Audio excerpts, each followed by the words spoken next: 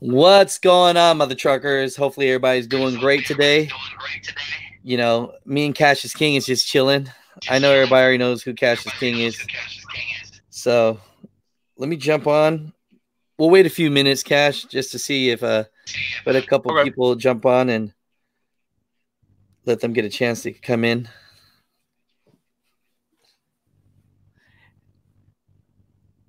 Let's see.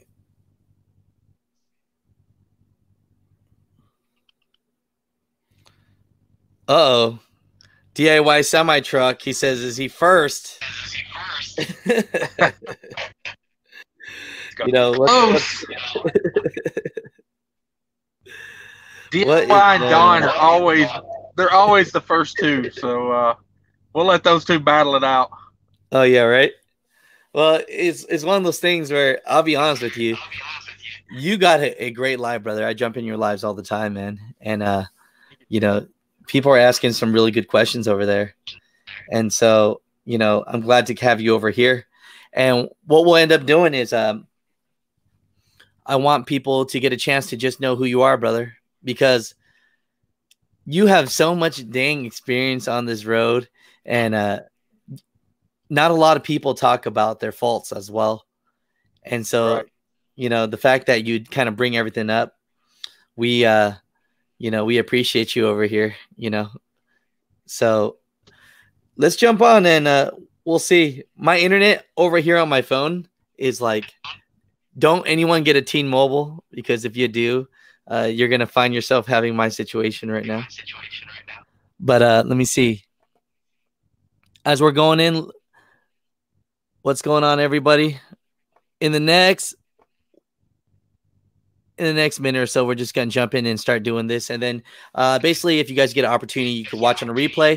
And what I will also do as well is I will edit the content so that it'll be a clean 5-6 minute of just pure information. That way you guys just get exactly what you need instead of just listening to me and Cash ramble on like we usually do, you know. You know. So I get in the weeds sometimes. You know, and I'll be honest, Cash, I mean, a lot of times you think I might have the subscribers, but you'll jump on and you'll have way more people jump in your live than I ever get.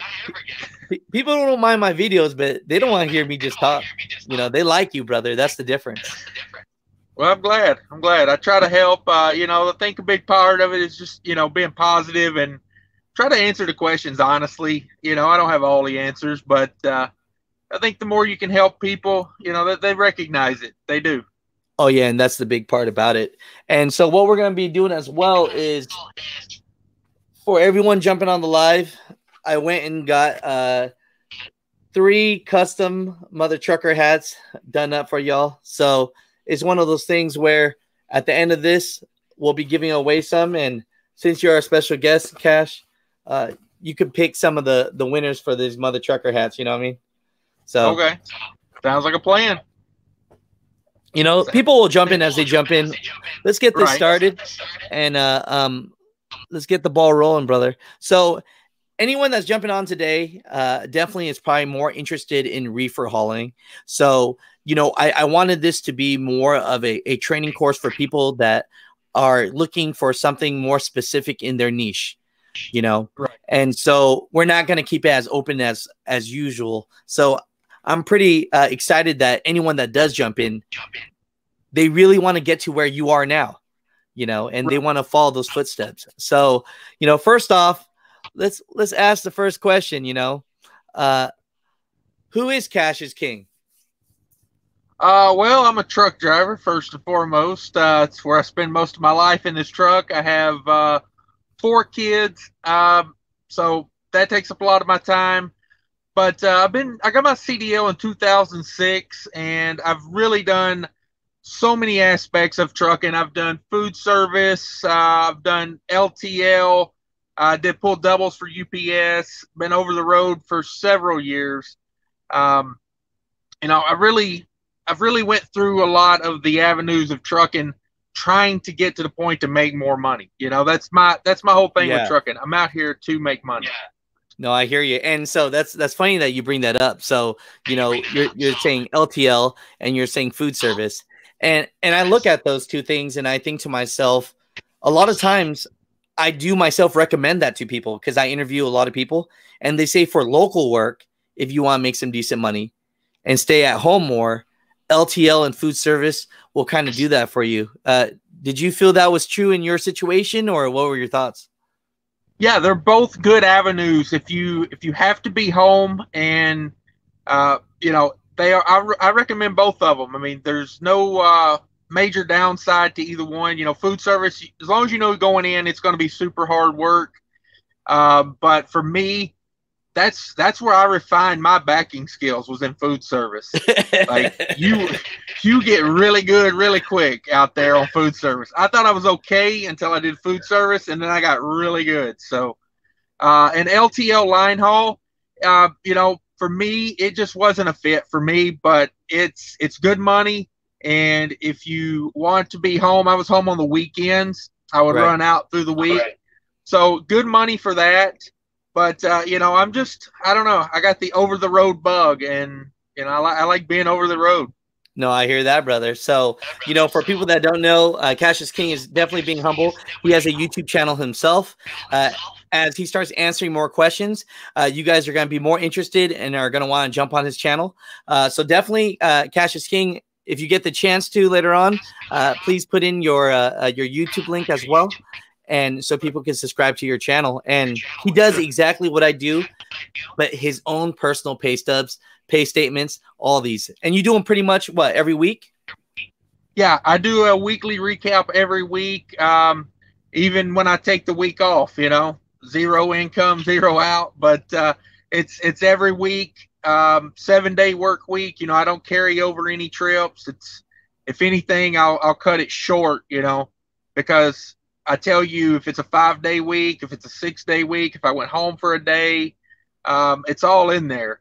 And, I really try to explain each load on, why I took it, when I took it, how it worked out for me, things like that. I really want people to understand before they jump into it, a real, like, detailed what to expect. No, I appreciate you for that, brother, because I'll be honest, mother truckers, he's like the only guy that I know that is dishonest with how much money he makes. Most people don't want to put that out there because, for one, they're full of shit. They want to say that their booty hole don't stink and that they make $400,000 and every load pays $5 to $10 a mile. Yeah, and I've seen videos where you're like, I didn't make nothing this week.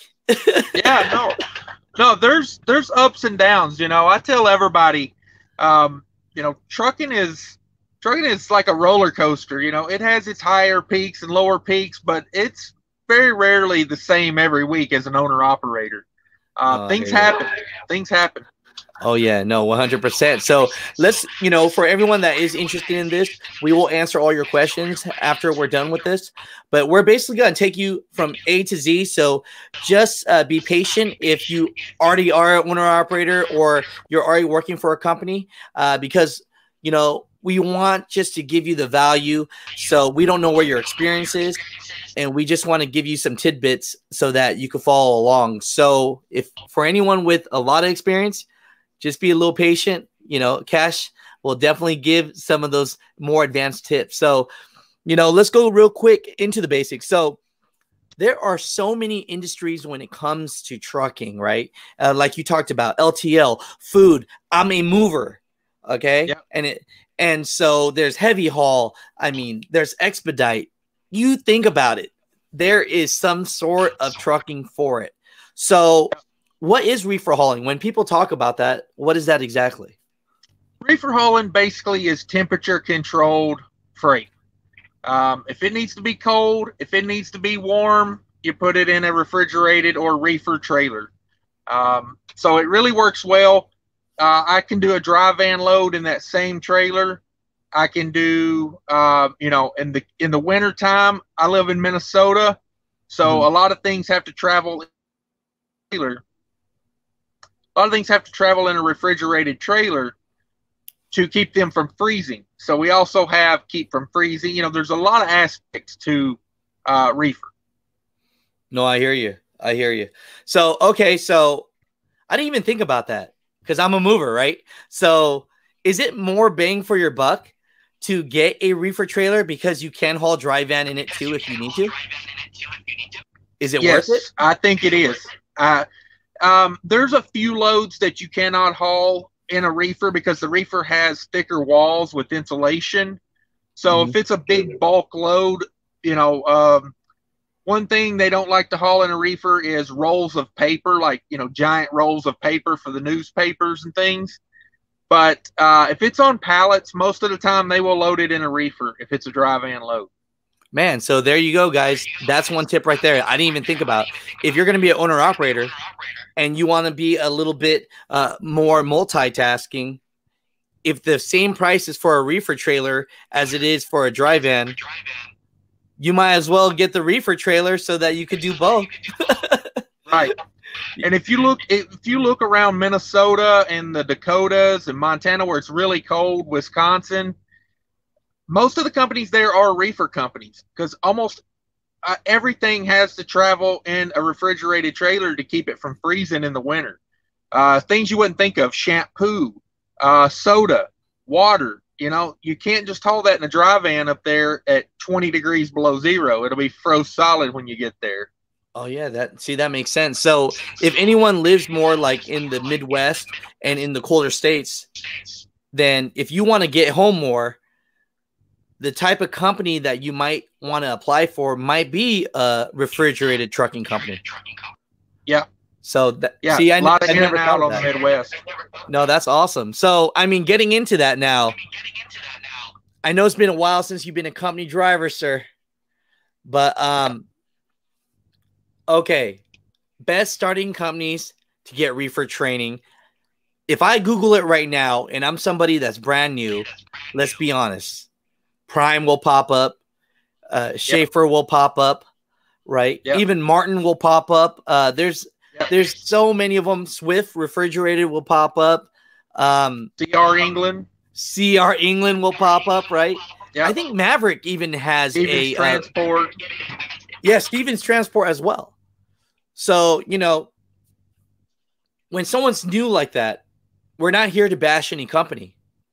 But if you want to get reefer hauling training, if you yourself were brand new again, Cash, what route do you think would be the best to advance? Because remember, people, our goal at the end of this isn't to be a company driver forever. If you're interested in this live right now, you're interested in becoming an owner operator and making $150,000, $160,000 net. Right now, these numbers might sound crazy, but as you will see, this is top tier pay. So what are your thoughts about that, Cash? Yeah, I think the best route to get there is, most of these, I recommend a smaller carrier just because I think they care more. They have interest in you succeeding. The mega carriers, I'm not as big a fan of because whether you succeed or not, they're going to succeed. Whereas a smaller carrier, their success is based on your success. So my recommendation would be, find a carrier with your experience, whether it be no experience or 1 year of experience. Most of the smaller carriers are going to need like 1 year to 2 years of experience. So you got to put that time in. Right. And, it doesn't necessarily have to be with a reefer company to get that experience. To like once you become an owner operator, learning reefer is pretty simple. So, you don't always have to focus on a reefer company if you want to be a reefer owner operator in a year or two. Oh, that's interesting. As long as you're getting as long as you're getting over the road experience, it'll apply to reefer. So, a few companies that everybody should contact and do their own research, but a couple companies that I know of that are pretty honest, fair companies that do reefer are Holland Enterprises out of Fargo, North Dakota, pretty good company. J.S. Hellwig out of Terrell, Texas is a pretty good one. Schuster out of Iowa. That's a pretty good sized company. Lesser out of Minnesota. Halver Van Lines out of Minnesota. And Great Plains out of North Dakota. Those are a few like mid-sized regional type. They go all over the country, but they're smaller companies. No, thank you for that. So if you guys did not get a chance to hear that, you could definitely listen to it on the replay, and I'll put that in the descriptions as well for people. So, I mean, when looking at that, then, because you brought up a good point, the learning curve from dry van to reefer really isn't too bad, as far as that goes, because I don't know it at all. So I thought it was more of a learning curve than just that. Yeah, it's basically the main learning curve is to operate the unit on the front of the trailer, and it's pretty simple. Your customer will tell you what temperature to set it to, and so you just you turn it on, you set the temperature. It has an option of whether it runs all the time, or it can do start and stop like your refrigerator at the house. It cools down to a certain temperature. It cuts off. When the temperature goes back up to a certain temperature, it kicks back on and cools again, cycles. Oh, so it's really that easy. Continuous and cycle. No, I hear you. Okay. So if you're going out now and you're owning your own trailer, I only see a couple different types of units out there for them. Do you recommend one more than the other? Because I only see name a couple. Yeah. Because tell me about that.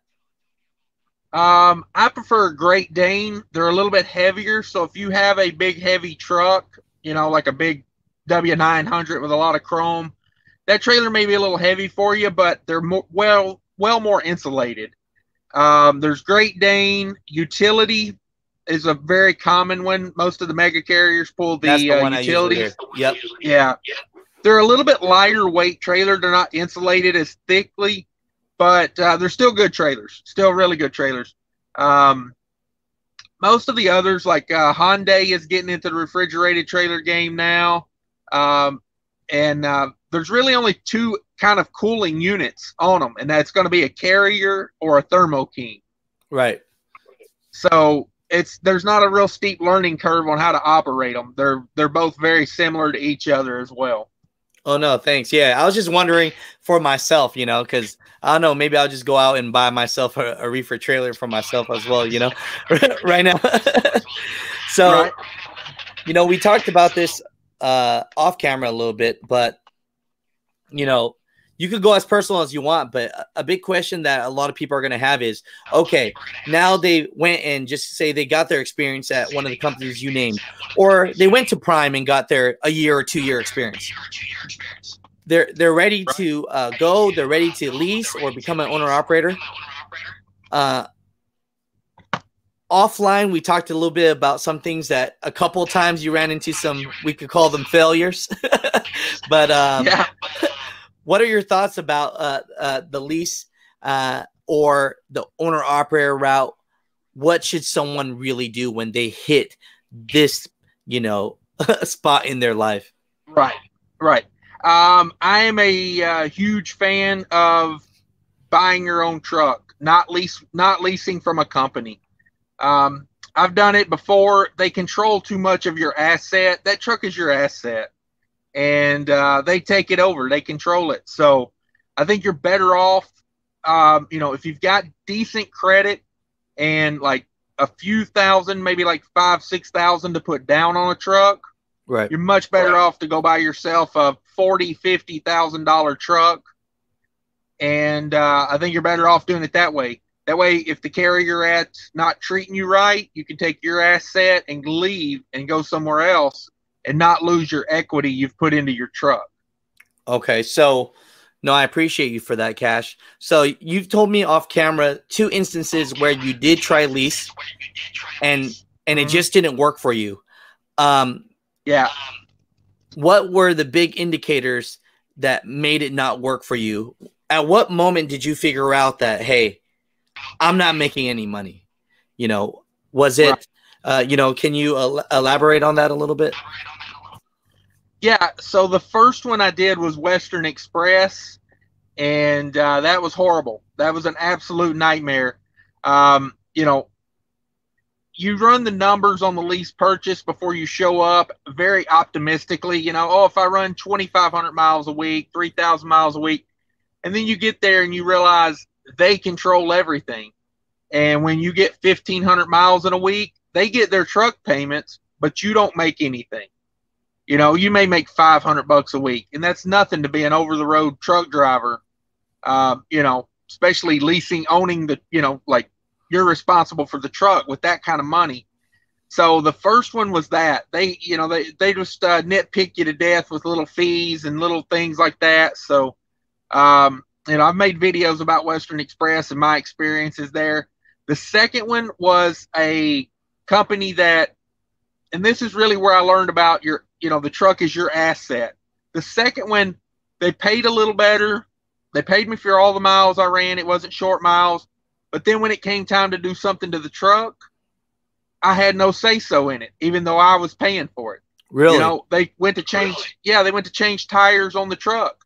They took it out of my maintenance fund, and they went from low profiles to 11R 22.5s, which are tall, it's taller rubber, and it affected the gear ratio of the truck, which affects your fuel economy. And they basically told me I was lucky that I got what I got, So I was like, well, I'm making the truck payment, I'm buying the tires, but I can't choose what goes on there, So that's really when I said, okay, lease purchase isn't for me anymore. They control too much of it. What is it going to take for, me to buy a truck, And honestly, it wasn't that difficult. I bought my first truck from the MHC dealership in Nashville, and I put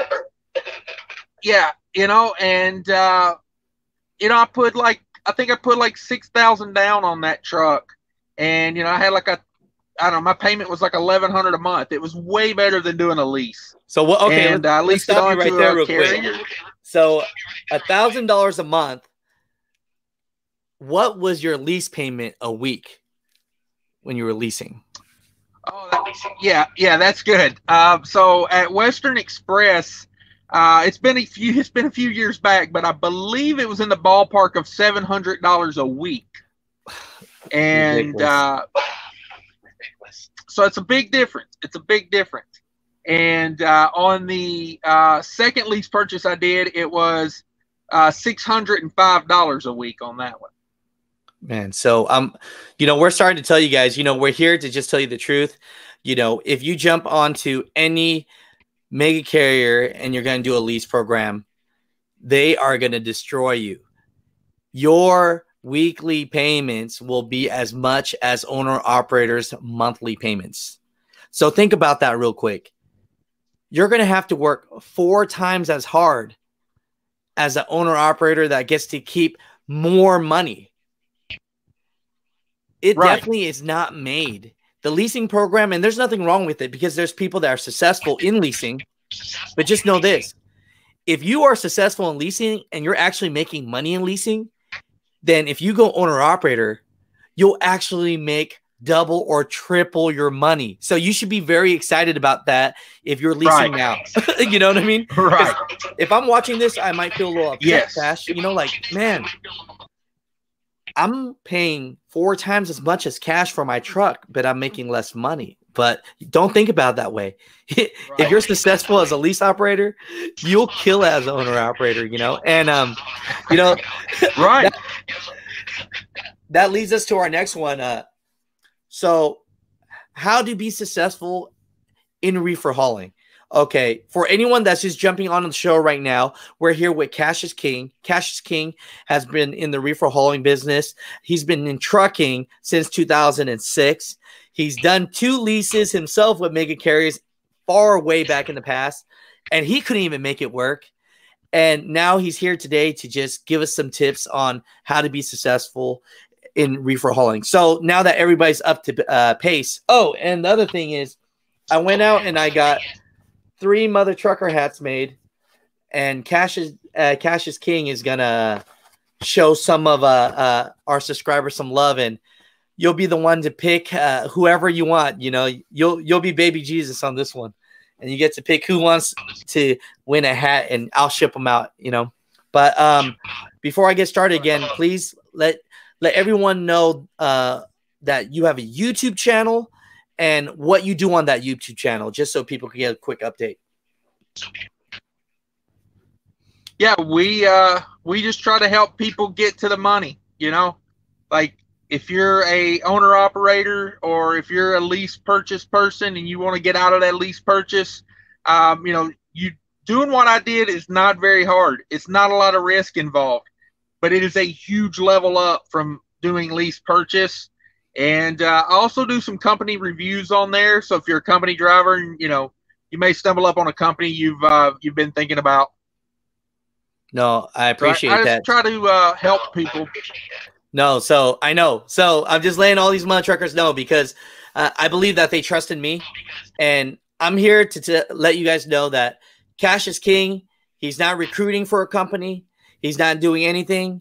He's just giving his information because he's gone so many years himself, like I have, where we just didn't make any money, you know? So right. Let's touch on this topic of how to be successful in reefer hauling, and we could open that up a little bit into just trucking as well. What should you be making as a company driver, and what should you be making as an owner operator? I mean, these people are out here for 365 days, and they're turning 35,000 a year, and they don't know if that's good or bad. And you know, trucking leads to depression. You don't know if your neighbor's having fun with your wife, you know, someone might be at home walking your dog. Yeah. Okay. I'm just keeping it real. Trucking is stressful on so many levels that when it comes down to it, we just need to know. So what are your thoughts about this? And, you know, speak freely. You know, we're not trying to hurt feelings here, but, you know, where should people be with as a company driver? What are your thoughts in reefer hauling?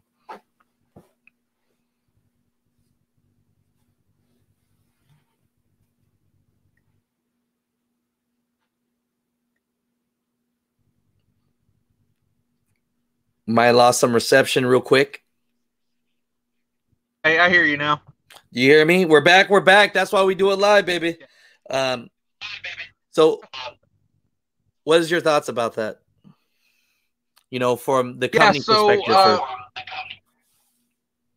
Right. And, you know, I'm not here to convince people to do reefer. I just want to put it out there, you know, so they can see what it's like. You know, same way with my revenue that I make. I don't put it out there to brag or try to, you know, get in a peeing match with somebody else. You know, if you make more than me, I'm happy for you. Congratulations. If you don't make as much, I want to try to get you up to that level, because we all work too hard out here to be, you know, slumming it. So I think as a company driver, and I think if you're not making more than like 75,000 a year, I would definitely be looking around at other companies that could get me there. Really? Are we talking gross here, or are we talking net, Cash? Yeah. Yeah, I think gross. I think as a company driver, you know, minimum you should be thinking 75. If you're out here all year long, you know, you're doing their schedule, you know, there's no reason. Like, there's a lot of companies paying, you know, 50, 60 cents a mile these days as a company driver. Really? So would you say that's solo? That's not even teaming. Really? So would you say that should be the standard? Don't look for anything under 60 cents a mile or 50 cents. What are your thoughts? Yeah, probably 50. I would really, you know, they would have to have some really good benefits or something like that for me to be interested under 50, because, you know, like I said, you need to be like 75, 80. If they can't get you there, I'd be looking somewhere else if I was a company driver these days, because there's a lot of companies that can get you there. You know, you got to get out, you got to talk to people, you got to, you know, you got to build some relationships, or just get out and talk to random people. You know, if there's a company you like, maybe talk to their driver, you know, like, I would do whatever it took to get myself out of that, you know, low paying company that I didn't like to work for, you know. Right. No, I hear you. No. So for all you guys, you know, I feel you sometimes, you know, we don't know our value, you know, and that's hard to say, but it happens that way, that we don't know our value. And so if anyone is a company driver now and you have a couple years experience, you should be making that 75, 80K. You know what I'm saying? So just think of that. Now, let's flip that to the owner operator side, because first off, Cash is on the road all year long. So when we're talking for him to make 150,000 net, he's working his ass off. We're not trying to downplay this at all. We're not trying to say that you could just stay. Give me 1 second. We're on a live real quick, but I got a knock on the door.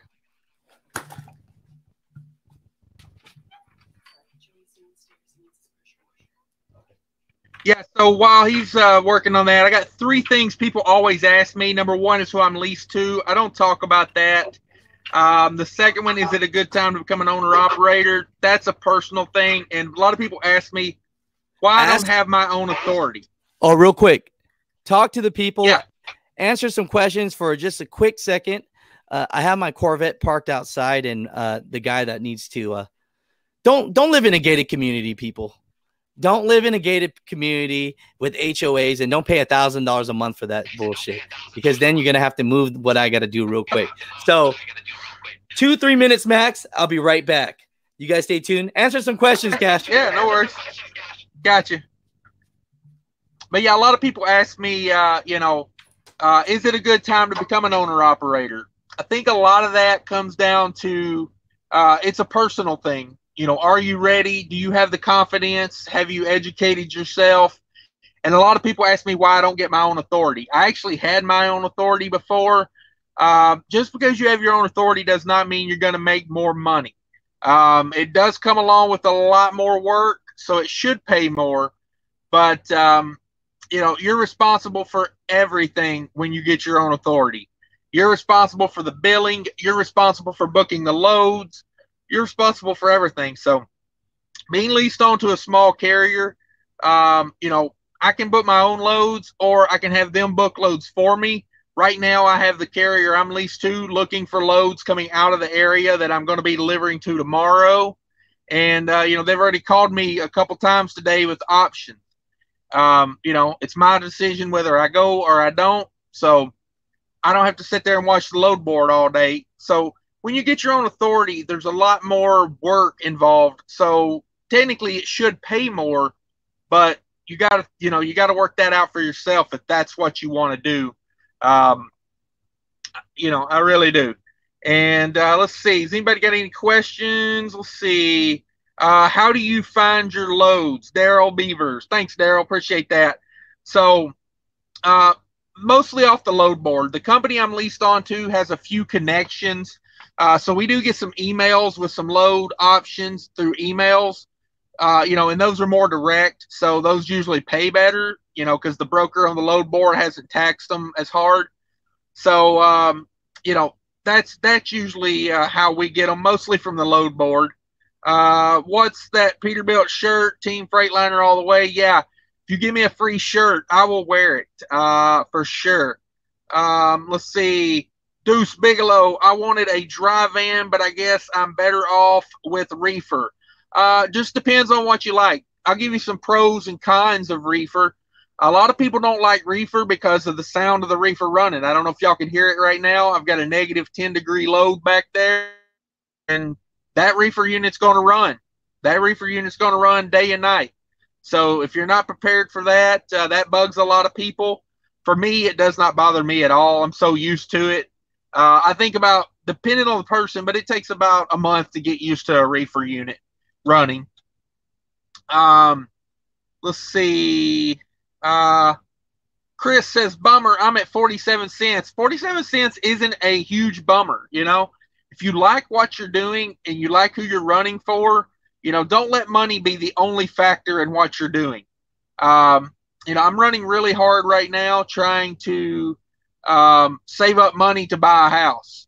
So, typically I wouldn't run this hard as I do right now, but I'm on a plan, and as long as I'm on a plan, I'm willing to do it. Everybody at the house is on board with it, so we're good with it. But don't let money be the only factor. Todd says, what I hate about Reefer is the amount of time to get unloaded and loaded. Yes, detention times are more with a Reefer, but as an owner operator, that pays off because you get detention pay. I think a lot of company drivers don't like Reefer because of the fact, they don't get the detention money doesn't trickle down to them. The company keeps it. As an owner operator, most of the time when I deserve detention, I get detention pay. So as an owner operator, when you make revenue with the truck sitting still, it's a good thing. It just adds to your weekly revenue, but it doesn't add to your cost. Let's see. Where was I at? The problem with making 40 to 50 cents a mile, usually you don't get the miles. No, I mean, I kind of disagree with that. Because I mean, it can happen that way. I'm not saying it's always that way, but I think the problem is when a carrier gets too big, they don't care if you make money or not. So that's why I like the smaller regional carriers, because they want you running. They don't have the money to go out and buy 100 more trucks. They got to make money off the trucks they own. Oh, there's the legend. The legend. Trucking is a lifestyle, guys. You can do this, but if you don't love the game and have patience. Yes, trucking is difficult. And if you are not in the mindset that you're going to be a success, you will probably fail because you're going to have days that are just horrible. I dropped my cell phone. I was using my cell phone as a flashlight one time, and I dropped it in a snowbank in St. Cloud, Minnesota, and it was negative 25 degrees outside. And by the time I dug my cell phone out of a snowbank, the whole front of me was froze, like solid. Like my shirt was like crispy. And yeah, like I got back in the truck. It took like 3 hours before I could feel my fingers good again. I've never been as cold. I mean, I almost just left the cell phone. If I hadn't been in the middle of nowhere, I would have left it. But, I think back to days like that. Anytime I'm having a bad day, I just think, at least my phone's not in a snowbank. So, I caught the. But you're gonna have those. You're gonna have those days out here, right? Like they're gonna happen. And sorry about that, everyone. Don't live in a neighborhood where everybody thinks you are some sort of a drug dealer or something. When I moved into my neighborhood, the first thing they asked me is they said, "What do you do for a living?" And I said, "Why?" And they said, "Well, you can't afford this house. Like you're young." And I'm like, "What do you mean?" Like that's like the rudest thing I've ever heard anyone say in my life. But then I guess you're an adult film star. Well, I guess it makes sense because they're like, "What do you do?" And I was like, "I move people." And they're like, "Oh, illegal moving of human." No. Right. Just furniture, people. So, getting back to that question. So company drivers, you should be looking at least 50 cents plus as a company driver. And as far as the owner operator, where are we looking at? What kind of money should you really be making? Well, let's put it like this. If a company driver should be making like $1,500 to $2,000 a week to be in that 75 to 100 range. Got you. As a self-employed person, there's things you're going to have to take on, like self-employment taxes, insurance. You're going to have to buy your own insurance. These are things that you need to add on, to think about when you think about your revenue. So like if you net 100,000 as a self-employed person, you're probably going to pay an extra 7% to 10% in self-employment taxes. You got to buy your insurance, so you're down in that like 80,000 range now. So yeah, I think 100, 125 is kind of the minimum net as a self-employed person because you're working more, you're You're having to do a lot of things that, you're having to pay your own taxes and things like that. So you need to make more to compensate yourself for that extra work. A lot of people think, oh, I'm going to become an owner operator so I can work less. Most of the time when you start a business, you work a lot more than you would as a company employee. So there are ways you can, work to a goal, or maybe if you start a certain way, you can work less. But most people become self-employed because they have that drive. They have that want to, make more and work more. No, I appreciate you for that. And so, when thinking about this now, when we really talk about, and we're just talking about your situation, because I remember when I did talk about, I put up a community thing that said, learn how to make $100,000 to $125,000. And people, owner operators, are like bashing that. That's low. That's not a lot of money. So, right. Truth be told, if you're working your ass off and you're running extremely hard, okay, we could get to, we don't have to get to how you exactly run it with what company or what have you, but we could talk about how someone else could jump onto a company and what they can do. But off camera, I was like, so how much can you make net? You're like, I work all year long. I'm making 150 to 165, Right. And so those numbers sound crazy to me for somebody that might be watching this right now as a company driver and watching this like, I'm making 35,000 net. How is Cash making 150 net? Right? So what's the mindset of a person to make 150,000 net take home? How long do you have to stay on this road for? I mean, how much sacrificing are you really doing? Yeah, I've got a pretty strict goal in mind. The family's on board with it. I'm on board with it. We're saving up for the next 2 years. I'd like to put about $100,000 down on a house in Minneapolis. So I'm running a lot harder than I normally would. I love it. So, but here's the thing. Most guys working for a company, I say guys, people. When I say guys, I mean everyone. So most people could make the same amount of money I'm making right now. It's not like I have some secret sauce. There's a lot of small carriers out there that would love to have the people, and like, I think if you're going to lease onto a carrier, you probably need to have about 20 grand saved up. Go put your 5,000 or 6,000 down on your truck. Get your insurance set up. Probably going to leave you like 10 grand as an emergency fund. Maybe have your credit repaired a little bit. So like if it comes down to, do I put a couple $1,000s on a credit card or do I go out of business? Have that option. It's not that I'd want you to use the credit card, but if it means going out of business and losing everything, yeah, work on your credit a little bit. But if I told people, save up 20 grand, use some of it to go out and buy a $40,000, $50,000, fuel efficient, not beat to death truck, that $40,000 to $50,000 range, you can find decent aerodynamic trucks that don't have 1 million miles on them. Would you invest $20,000 in yourself if you knew you were going to make $100,000 to $150,000 every year that you worked just like you're working now as a company driver? I love it. Until you don't want to do it anymore. I love that. I love that. So, for a lot of people, there needs to be a goal in place, and I think that's important for everyone to know. And a lot of people on here that are watching this either for educational reasons or watching it for fun because they're already making the money and they're just trying to see how factual you and I are. Because people love catching us on our bullshit, right? Right. It is what it is. But you got to have a plan in place, people.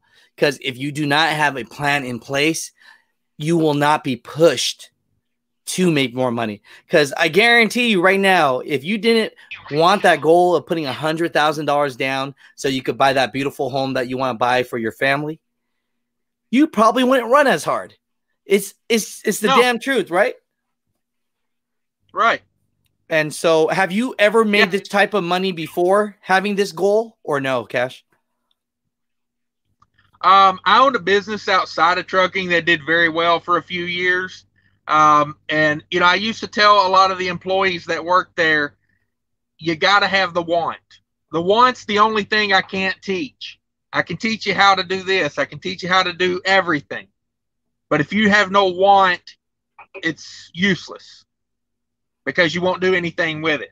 So that's a lot of, you know, the money side of it is if somebody wants the money, you know, I can show them and kind of, you know, give them ideas on how to get to the money. But, yeah, the freight market, as far as the money right now, the freight market is really good right now. You know, reefer loads are unbelievable. And that is one reason I stick to reefer is because reefer has a better potential to spike on rates. So you talking about this now? I was up in you talking about this now. I just want to put that up because I just thought about this. People want a breakdown of a typical load to make profit. So keep on going. Sorry for cutting you off, but this is something right here that we're kind of segueing to as well. So maybe we can talk about a typical load, an average load that maybe someone will see and how we could break that down too. Yep. And I break down a lot of the loads I do in specific videos just for those loads. In addition to the weekly recap, you know, I go specific on certain loads, but yeah, like with reefer, you know, there's more potential for a spike in rates in certain small pockets. You know, you can hit. I was up in western Minnesota the other day. There was like 10 loads that were paying really good. 2 of those really had to move, and there was nobody within 100 miles with a reefer. So when you got them like that, you know, you can kind of name your rate on those kind of loads. And yeah, exactly. Exactly. That's what we're looking for. When more than one, you know, when there's more loads out there than there are trucks, you know, that's when you do some, you know, Dr. Evil, you know, like, you got them. So a typical breakdown of the typical breakdown of a load, let's see, I can do. All right, so my last load, I did a video about this. If anybody wants to check this video out, it's my last video I put up. So my last load was South Dakota to Pennsylvania. It was 1,500 total miles. It was 1,340 loaded, 160 deadhead. So that's about a 10% deadhead. It weighed 13,000 pounds. A lot of people think all reefer loads are super heavy. I find it about the same as dry van, honestly. You get a lot of loads that are just 1 or 2 pallets, you know, when, you know, a restaurant needs 1 pallet of lettuce, you know, it's got to go. So this load was a cheese load, but it was like some, I don't know, maybe some higher end cheese. It wasn't a load of Velveeta, that's for sure. But it was 13,000 pounds, and it paid $5,300, and that's $353 a mile. Of course, I'm leased to an 80-20 split carrier. They made 53.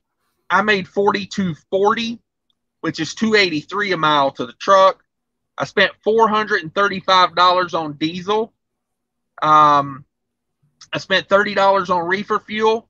Reefer fuel is not a big expense. I know a lot of people say, you know, they don't do reefer because of detention time and reefer fuel. That's the 2 things. Get paid for that detention time, number 1. Don't let them set you for free. You know, and the second one, reefer fuel, maybe 100 to 200. I'm usually in between 100 and 200 a week on reefer fuel. Don't let it scare you. It's not a lot of money in the grand scheme of things. You know, like this load paid $5,300 gross and had $30 in reefer fuel. It's nothing. $20 in DEF I spent on that load, and $70 in tolls. I do go around a lot of tolls if I have time. But on this one 4-day load, after variable expenses were taken out, I made $3,685. And wait up, you're making more than me moving furniture sometimes. It's the truth. Yeah. I have to load and unload. That pisses me off a little bit. You know, and reefer is like all freight. You got your good areas and your bad areas. But I tell people, don't be afraid. Like, I go to Florida a lot. A lot of people, they are just, they get told over and over again, you don't go to Florida. You can't get loads out of Florida. That's fine. Because what I want to do is I take the national average on reefer rates, and I need a round trip, like Minnesota to Florida. So what I'll do is, if I'm making, I want the average of like 250 a mile. Say I want to make 250 a mile average. So if I'm getting, $4 going in, I'm expecting $1 coming out. So round trip, it's 250 average. You got to learn your freight lanes. That's a big thing of being owner operators, learning your freight lanes. I recommend pick like one lane and just learn it. Like most of my loads go into North Carolina, South Carolina, Georgia, and they come right back to Minnesota. I'm just back and forth on that lane because I know that lane. I've got connections in that lane. It's a good reefer lane as well. A lot of meat production. No, that's good. So you definitely recommend that if someone's going to run reefer, whatever lane they're going to run, it should be from where their house is, though, right? It should be house to out, right? So don't go all over the place. Just how long should they stay that lane? Or can you really be successful just figuring out that one lane? Because then you have more customer base, more knowledge. What are your thoughts? Right. I think at first you pick one, maybe two lanes and focus on those, just out and back. Because, like I said, you need to learn that lane. And when you go all over the place, it's a lot of information to be constantly trying to keep up with, because reefer is very, every like region of the country is seasonal, so you'll get better rates out of certain areas. So, like, let's take Florida again, for example. In Florida, in March and April and May, you have berries, sweet corn, watermelons. Rates are really good. So you don't get as much going in because you're going to get good money coming out. The brokers know how to keep these rates balanced. But let's say it's July and watermelons, berries, and corn are over. So if you don't know that lane and you think, oh, it's good getting $2.50 a mile to go into Florida, well, it's going to be $1 a mile coming out. So now you're at like, $1.80 a mile round trip. I think it is better to focus on a couple lanes in the beginning, just so you don't get taken advantage of. So how much on average should you be making on a load as far as, dollar per mile? I know everyone's cost per mile is different and they kind of have to figure that out. But for just say someone in your situation, or someone that has like a $1,500 payment, $1,200 payment a month, something like that. What's the best way for them to calculate this? Because people get very confused and how to calculate and, what's the best average, and they don't know if they're really making money. They should be making as much as they can. No, I'll get more specific than that. But, don't sell us out. Don't do it for cheap. But no, it really depends on your region and what what time of year it is. But I like to start with looking at the national average reefer rate. How do you find that? I'm a dummy. How do I find it? You can Google it. The DAT load board puts that out for anyone. If you have access to a paid load board subscription, there's a lot to be learned on there. And but you can Google these numbers, just to get an idea of where things are. So I base my trips on the national average. Right now, last week it was like $2.60 a mile. So I know if, freight going into an area is paying $2 a mile, the freight coming out better be paying $3.20 a mile to get 260 average. You know what I mean? You add your in and your out rate and divide them by 2, and they should equal the national average. And that's how I negotiate. Wait up, say that one more time so I can understand it myself. Say that one more time. Okay. Let's make it round numbers just for an example. Let's say the national average is $2 a mile. Okay, so, I'm there. Right. If you're getting 50 cents a mile going in, right. Okay, so you want to average $2. So in and out's got to equal $4 per mile because you're going to divide it by 2. Right? Right. So let's say going in is $1. Coming out better be $3. So you get 2, if you add the 1 going in and the 3 coming out, that makes $4. You divide that by 2, your average is $2 a mile. So it's really that simple? Well, you don't always get that. And trust me, there are brokers that if they think you don't understand, and that's why I say focus on 1 or 2 lanes.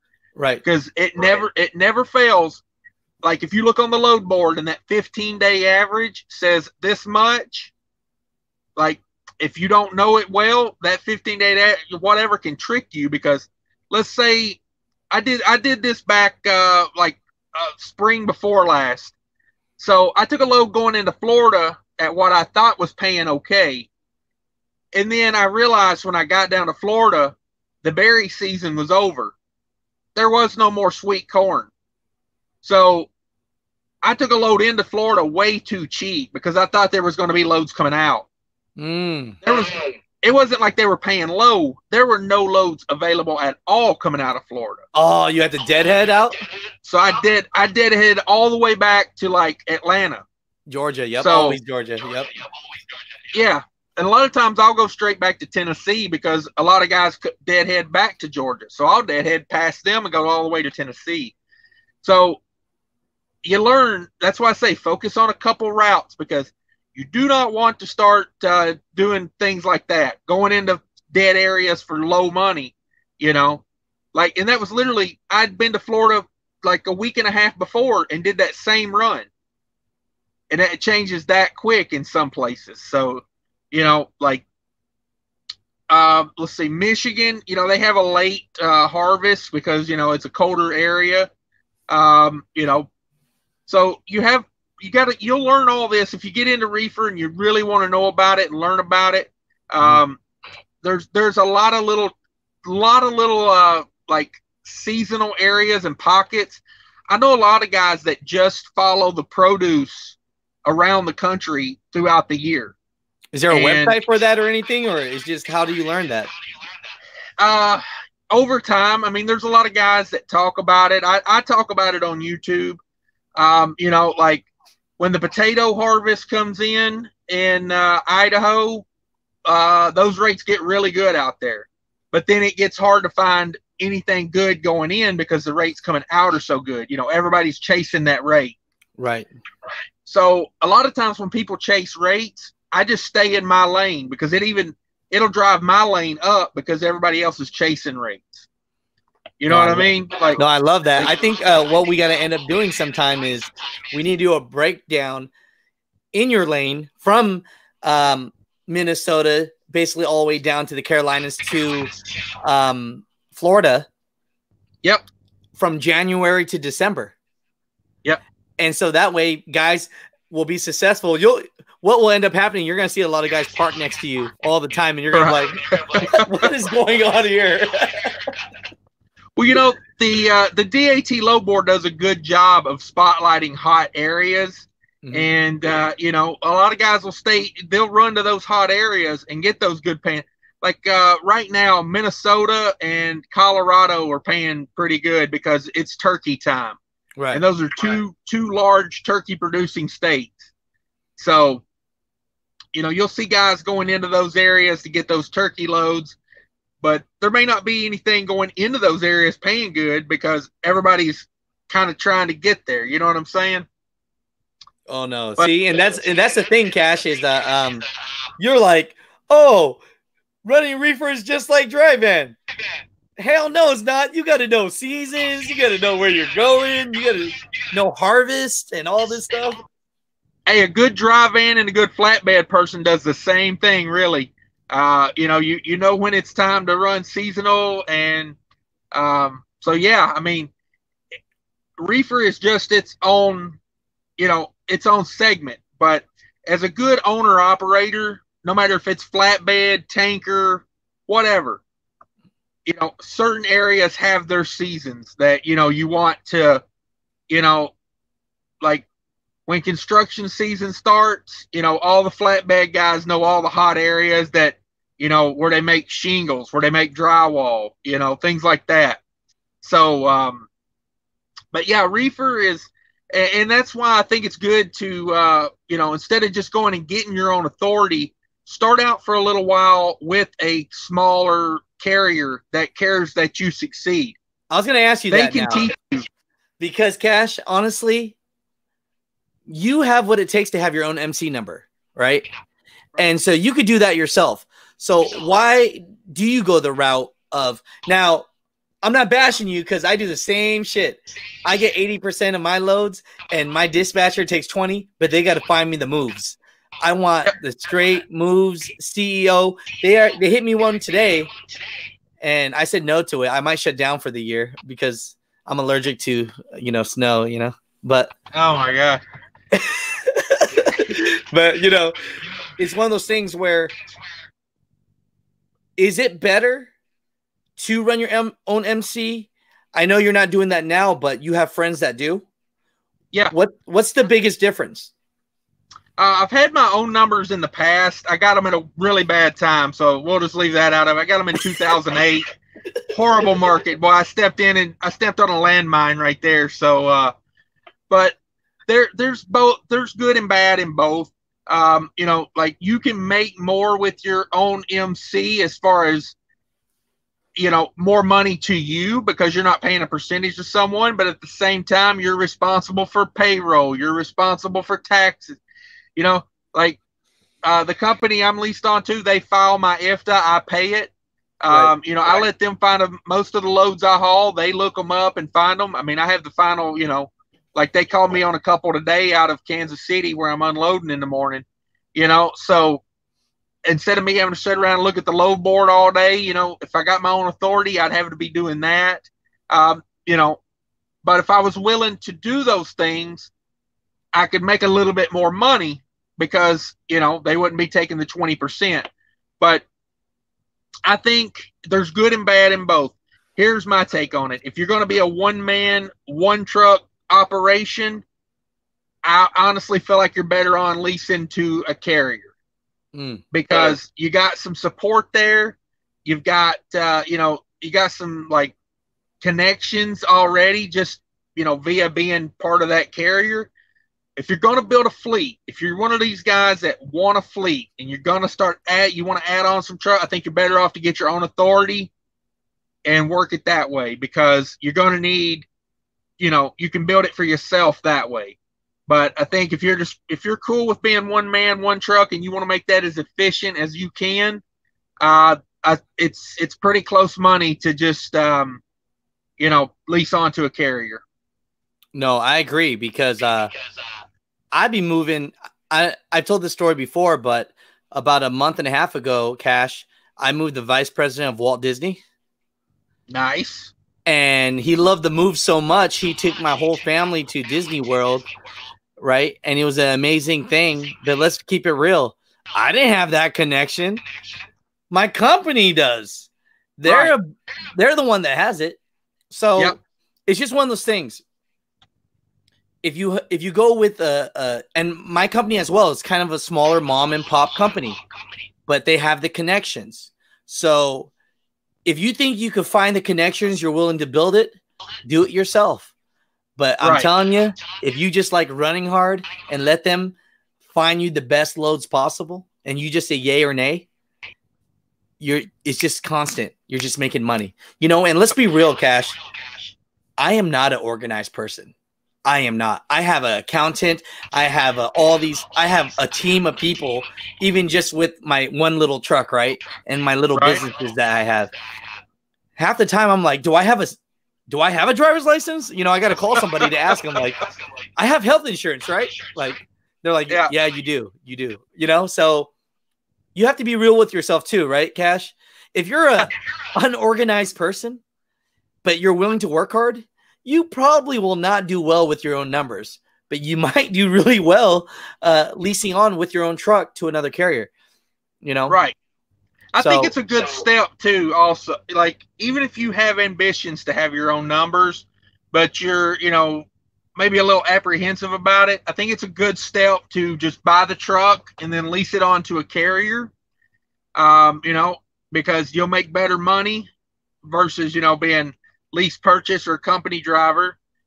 So I think it's a good idea to, you know, try it for a while. It's like a big part of, you know, why I think people can easily get to where I'm at is because there's not a whole lot of effort you really got to put into it. There's not a whole lot of you know, risk. It's basically, you know, work hard for however long, save up, you know, $20,000 to $25,000, depending on your situation at your house, you know. But if you lease onto a carrier, chances are you're probably going to get a paycheck from running some loads, you know, a week or two into it, you know.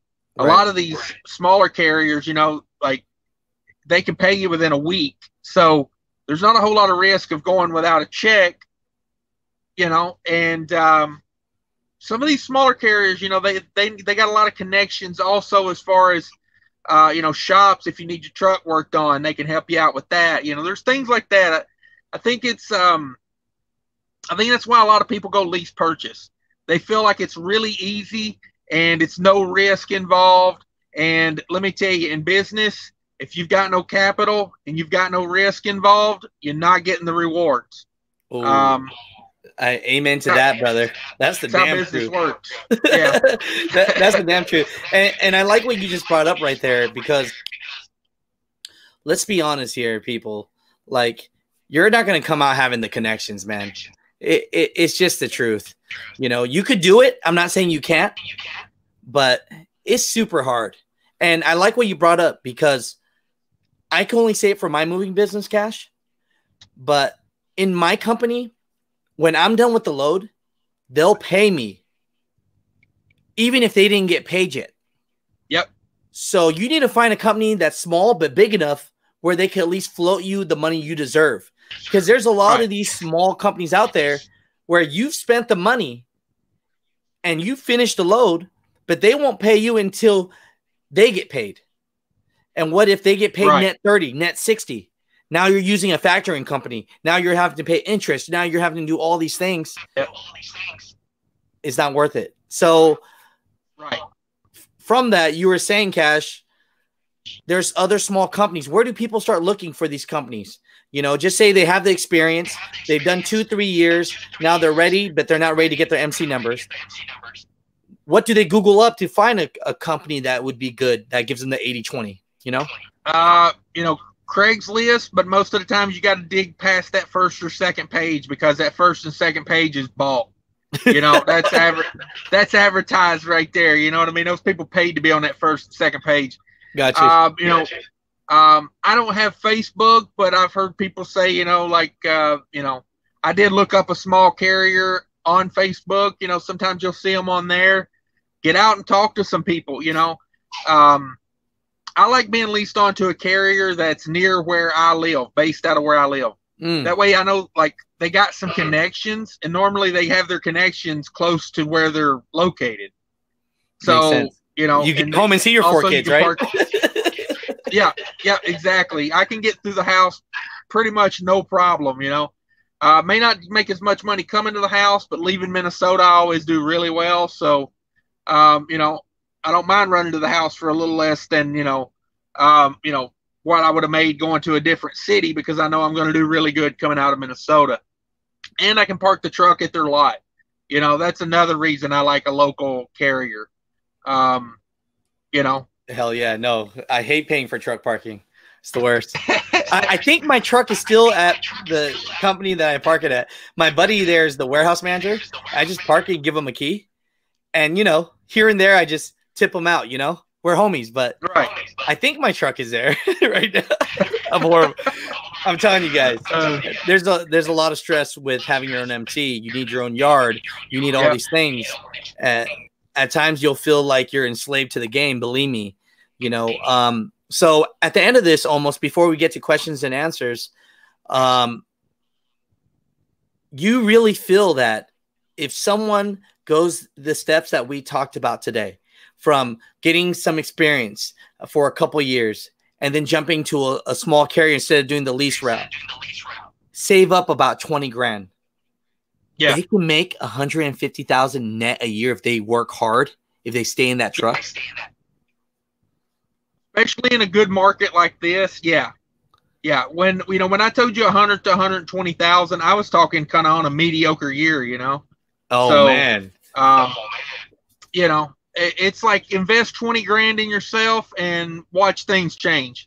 Wow. You know, not only the motivation of saving the 20,000, because you know, a lot of people when they first get into trucking, they've never had 20 grand in the bank.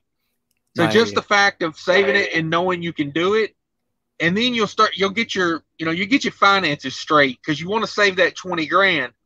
So then when you start making that 100 to 150,000 a year, you've already got your finances straight, and things get real interesting at that point, because you got a lot of money coming in, and you know, you've kind of got a few things worked out already. So yeah, I think invest 20 grand in yourself, and you know, watch some big things happen. Man, I love that. So before we get to the Q&As, if I put Cash is King's YouTube channel down there, and the reason why is because if you guys want some information straight up of what he's doing, he's showing his pay stubs, he's showing his expenses, he's showing everything every damn day, every damn week. You can get that. But from that, Cash, I mean, if people want to look to you for mentorship in a sense, in that way, I mean, if they jump on your channel, would you be willing to give out your email and helping a guy out that might want to be running your lanes or want to make 150,000? Because there's a lot of guys out here, they don't care. They're working all across the nation, making pennies, peanuts, whatever you have it. So if they could run your lane as it is, and if you were okay with that, you know, there's a lot of guys that would love some mentorship, brother. There's plenty of freight out here for everybody. You know, and I thought about it. If you think about if the, you know, some of these major, you know, mega carriers that got all these people doing lease purchase, if that ceased and that stopped tomorrow and all these people went out and bought their own trucks, I think rates would go up. Because really, I do, because these big mega carriers, they don't care if they make money hauling freight. They're making money selling trucks. You know what I mean? The money's in the school and the truck. Like, they don't care what they haul freight for. And let me tell you, when you run a business, you care what you haul rates. You care what you're hauling for, you know, what the rate is. And you, like I said, get as much as possible. And that's how people become when they become business owners. They no longer, you know, they're not giving away their services. You know, they realize the value that's there. I love that, because, you know, I partner up with the dealership and we do wholesale truck sales, right? And sometimes we call up these guys at Swift, Prime, and all that. They all own dealerships. And here's the thing. I'm not talking shit about any of these mega carriers, but let me ask you mother truckers a question. If you could buy a truck once and sell it 5 times, would you do it?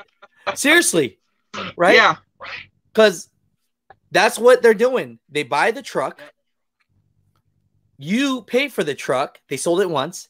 After 6 months, you finally find out. Sometimes if you're smart, 6 months. After a year, you find out you're not making any money. Don't worry. Give the truck back. They just paid off the truck a little bit more.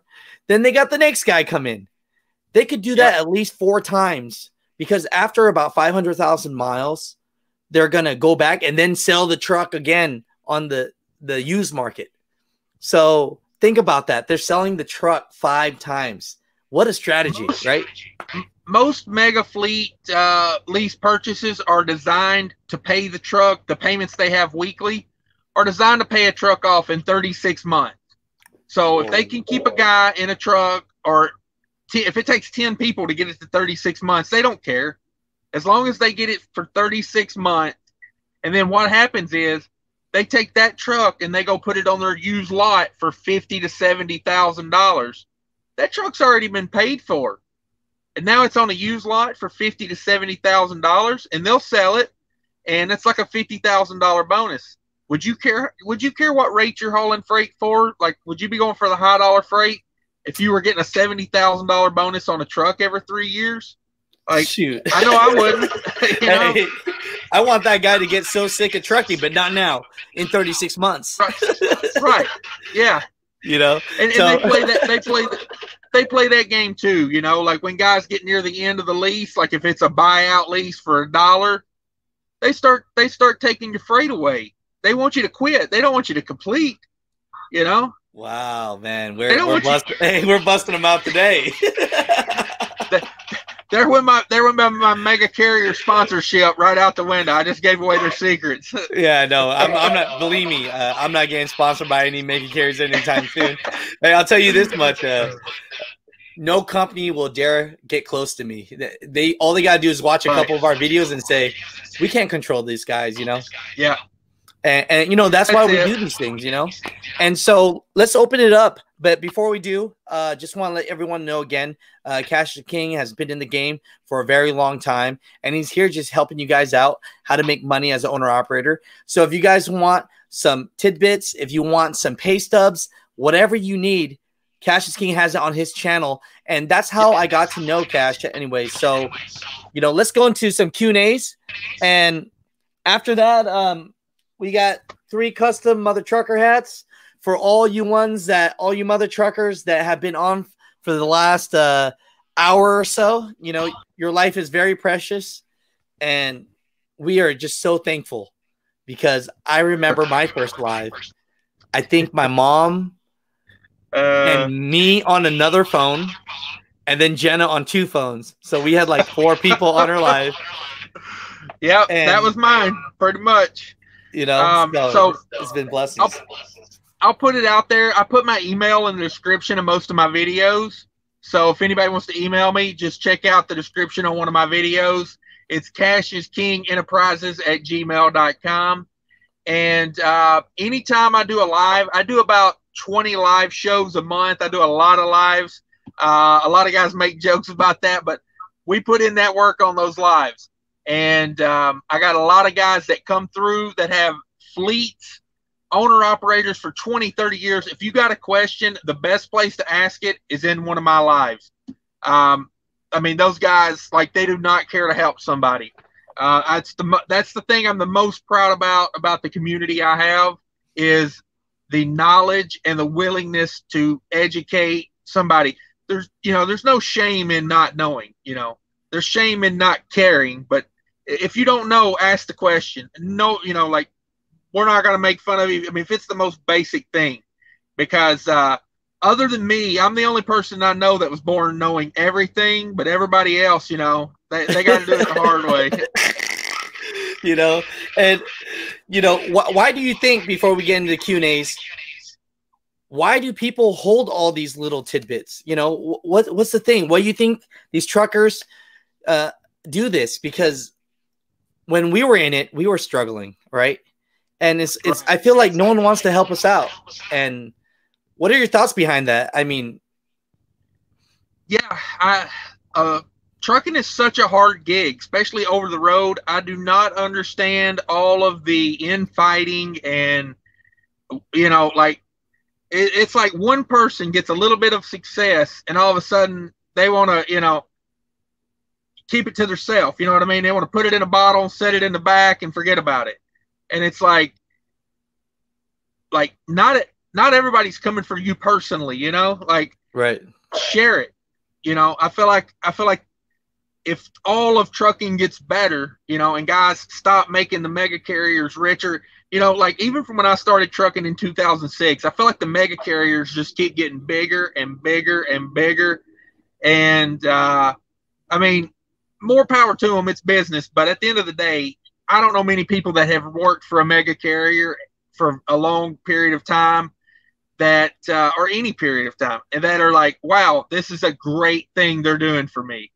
You know, most of the time people want to get their experience and get out. And, you know, the sooner the better, honestly.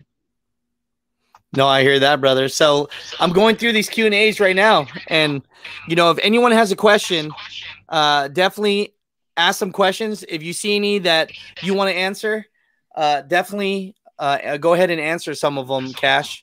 You know, Okay. I don't have my Yeah, glasses on. I'm blind as a bat right now, you know.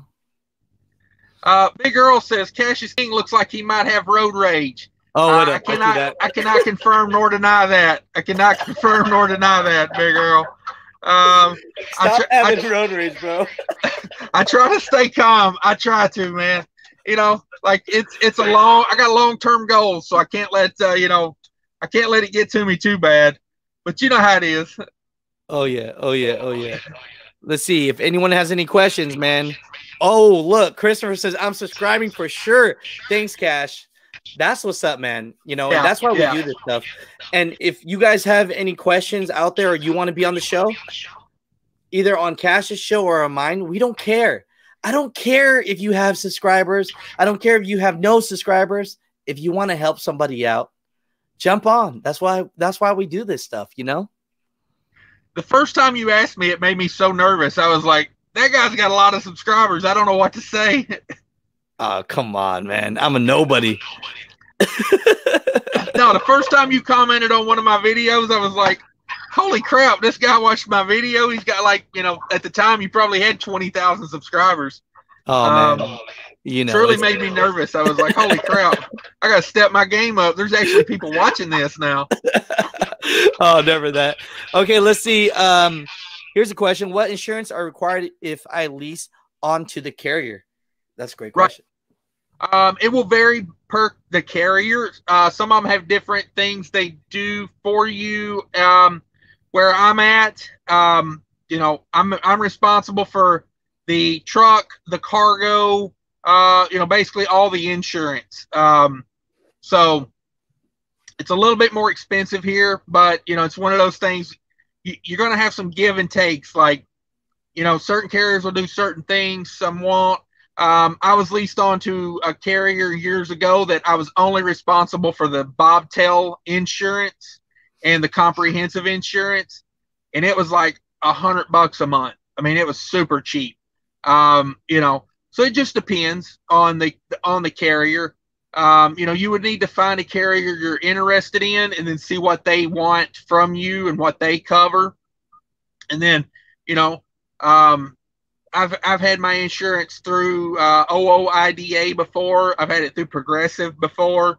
I have it through independent brokerage right now, and you know, they just outsource it to the big guys. You know, the behind the scene insurance people.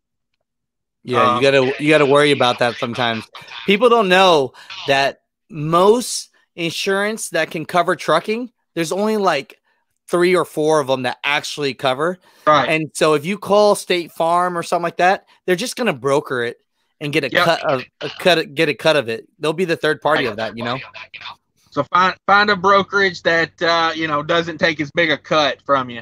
There it is. Like that's what I do, because basically when it goes to the big guys, it's all the same price anyway. It's just how much does your broker put a cut on it. Let's see. Is there now? No, that's great right there. Let's see. Any other questions that you want to answer? King Russell says, any company recommendations? It's right before my link, when you drop my link there, King Russell. So he says, any company recommendations? Yeah, we listed a few earlier in the live. If you want to go back and check that out. I think I'm not a big fan of recommending companies. I like people to do their own digging and their own research. That way, you know, they know the company more than just saying, you know, what I said about them. Because, you know, I don't know. I wouldn't want people to get into a bad situation because I was misinformed and said something, you know. No, I get it. But don't do Western Express leasing program. No. I mean, I don't recommend leasing at all. You know, I don't think you should get your truck from where you get your freight. Ooh, You know, it's kind of like, you know, it's kind of like pooping where you eat. You know, you just don't poop where you eat. So, no, that's what's up. No, that's a good one. Someone says, "What's your opinion about Hurricane Trucking Company?" I've heard mixed reviews. Have you heard of them? I've seen them around, but yeah, I've seen Hurricane. They got a lot of chicken lights on those trucks. Just remember, brokers don't ask you how many chicken lights you have on your truck when you call in to get a load. You know, they don't say, you know, do you got a W900 with lights all over it and a bunch of chrome? They don't care. If you lease onto Hurricane with a truck, I'm not sure what options they have. I know they have a lease purchase, and like I said, I wouldn't recommend that from anybody. Just bad business to get your truck from your carrier. It's not that hard to go out and get a truck. No, I hear that. Not. Sensei has a question for you. I just paid off my lease purchase. Is it easier just to drive with a mega carrier or go totally independent? And we've been talking about this. He might have just jumped in right now, you know? Yeah, no big deal. I think there's a sweet spot right in the middle. You know, like I said, if you're prepared for all that comes with being totally independent, if you're willing to, you know, book your own freight, do your own billing, do all your back, you know, office tax work and everything, you know, your 2290s, your IFTA. I mean, if you're ready for that, then, you know, there's nothing wrong going totally independent. I would say if you've got that lease, just paid off my lease purchase, did you get the truck at the end of that, or was that just a lease? Did they take the truck back? That would be something. But if you got the truck from that lease purchase, like if, you know, if they handed you a title, I would say find a sweet spot in the middle and find a small carrier to lease it onto. You know, somebody that cares about you, somebody that wants to see you succeed. You know, that type of thing. No, I hear you. No, that's good. Here's a long one for you to read. Freight trucking. What's up, brother? He comes in all my lives, man. He's a good guy. I said, maybe we could drop him one of the hats there, Asian Maya. He comes into a lot of my lives. Okay, yeah. Today, Cash is the picking some people, either asking some good questions or random. So you, like I said, you're baby Jesus on this one. We got 3 hats. So, you know, 6 pound, 9 ounce baby Jesus. Yeah. I think freight trucking for this is a good question. I think he should get a hat for this. So I've been a company driver for 19 years. Finally, at the point where I want to own my own truck. I run Reefer. I live in Minnesota local and North Dakota and South Dakota. No real OTR, finding it a problem to lease onto a company advice. Wanting to own your own truck and run Reefer in Minnesota is a brilliant idea. First of all, Reefer companies, they're everywhere up there. I mean, like, it's one of the few places in the country that's like a big metropolitan area that's in a really cold climate, you know, and it's Midwest. So that's a hard 3 combinations to find. And so you're going to do well up there. Says no real OTR, finding it a problem to lease onto a company advice. I'm not going to say they're going to be the greatest, but let's see, Halver Van Lines leases on trucks out of Duluth. And I mean, I don't know what their structure is, but you might want to call them. Lesser out of Eagan, Minnesota, maybe one you want to call. I know they lease on trucks. Those are a couple of the bigger ones that I know. I mean, you know, you might have to dig it out a little bit and, you know, just keep digging. Just keep digging. It took me a long time to find the carrier in Minnesota I'm with now. You know, like the good ones don't advertise. They don't need people. Nobody leaves, you know. No, you got to dig. You got to do that work. No, I heard that. Yeah, let's go ahead and answer one more question. And then after that, what we'll do is I know you picked one person for the hat already, but for Yep. the other two people, at the end of this, since you guys been staying here so long, put your email in, Cash, right? Okay. And then the first two people that email you or ask a good question that you want to pick as well, you can email them back and say, hey, you could pick the other two people as well. You know what I mean? And F8 Trucking, also make sure you email Cash so that you could give him your info. Because at the end of the day, I'm going to need their name, their real name, and their address so I can send these hats. Right. So we'll do that at the very end after we answer the last question. And, whoever emails you, we'll give it to them that way. That's cool, right? Oh, yeah, works for me. Yeah. I love it. So any questions that you want to answer? We'll do one more. Let's see what we got here. This guy Sat Trans LLC says I got my CDL, but I got my CDL myself and bought a truck and trailer and went straight to owner operator with zero experience. Whoa. Yes. If you are in a position to do that, the key is a lot of carriers want experience before they'll put you on their insurance or let you run their numbers. So, and if you go straight to getting your own authority, insurance can eat you alive. I've heard quotes for guys with new CDL, new authority, insurance quotes in the like $40,000 to $60,000 a year range for a new authority and new CDL. Wow. No, I appreciate that. No, so yeah. I'm telling you, everyone on here that's sticking around, Cash has a lot of information, and I call him the master at Reefer. I know there's other people, but Cash is the one that I deem as the master blaster of reefer hauling. So he knows the rates. He knows the lanes. If you guys want to jump on, you're considering going from company, because that's a lot of times that's what I ask people. They say, Asian, I want to be a truck driver. I want to make big money. The first question I ask them is, what kind of hauling do you want to do? And they don't know. Yeah. Because if you want to go and haul cars, well, I'm sorry, going to Prime ain't going to help you. You know what I mean?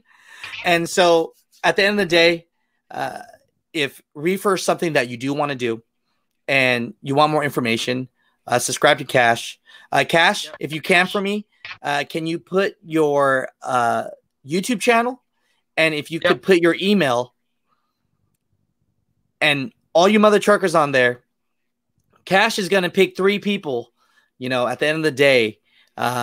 Email him, reach out to him, tell him you want a hat, or hit one of his lives or YouTube videos and say, hey, I watched that whole live and I would love one of these hats as well. And, you let me know. And then whoever those are, after that, you can ask for their address and stuff. So I'm sorry to make you work so hard, Cash. No, it's fine. It's fine. I appreciate all these people. Hey. So, one more question here. John Hudson Valley asked a really good question. Says, can I buy a truck? Then go. It was at 431. He asked this. Says, can you buy a truck then go to a company like Prime? Yes, you can. Prime has very strict restrictions on their trucks. So I think they got to be like 4 or 5 years or newer. So you can do that. His comment was probably about, 20 back there. Oh yeah, I see it. Yeah. So my question would be, or my thing would be, I wouldn't want to go to Prime because they don't care if they pull good rates.